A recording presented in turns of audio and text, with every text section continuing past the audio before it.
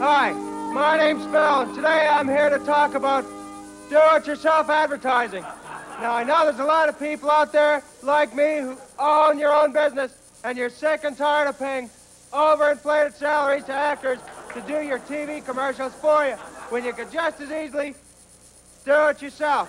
Take it from me, Phil. When I took over my dad's garment business, the first thing I did was can those dancing fags and do all the commercials myself. It's simple, it's easy, and it's profitable.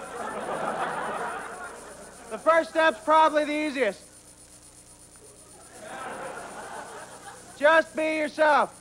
Don't let the cameras or the lights bother you. You want to show your customers that you're just as comfortable talking to them on TV as you would be in the privacy of their own living room.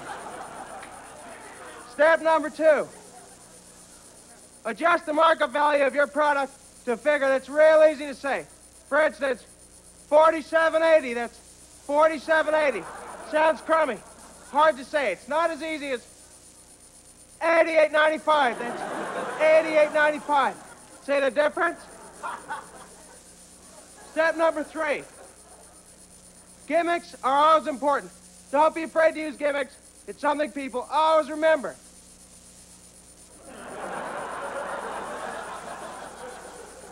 We're having a half-off sale. That's right, 50% off. 50% off this week. 50% off. Get it? Your customers will. And finally, what do you do with your hands? A lot of people, first time on TV, you don't know what to do with your hands.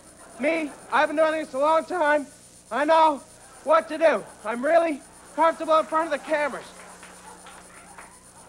Keep your hands in your pocket if you don't know what to do. That hides any nervousness you might have and shows your potential customers that you're totally capable of running a good, solid business.